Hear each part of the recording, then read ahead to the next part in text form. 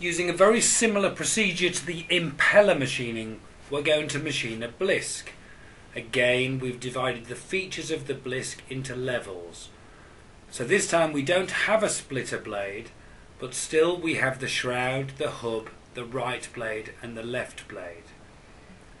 So into Blisk area clearance, we give the toolpath a name, Blisk rough, and we tell PowerMILL what levels the hub, the shroud, the right blade and the left blade are on.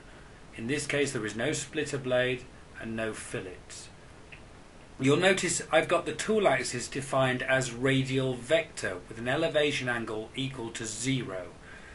This makes the toolpath suitable for a 4-axis machine tool, which is what we have in this case. So I'm going to generate all toolpaths with this particular tool axis.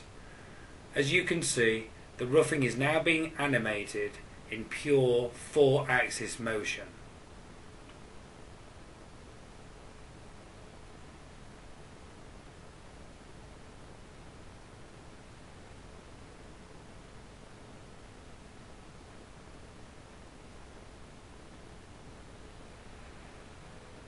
So then we simply go to the hub finishing, and afterwards we will do the blade finishing.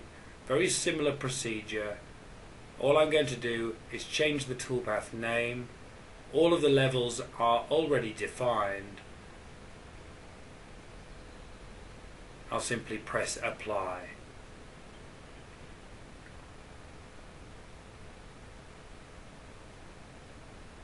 Now let's take a look at this toolpath.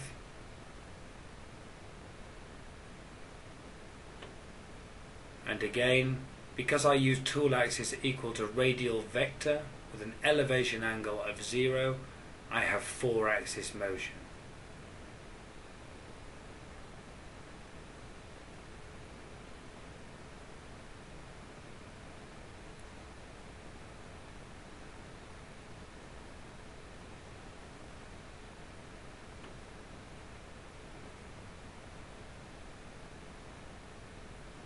The blades will be finished in exactly the same way, of course using the blade finishing toolpath type. Simply change the name of the toolpath and apply.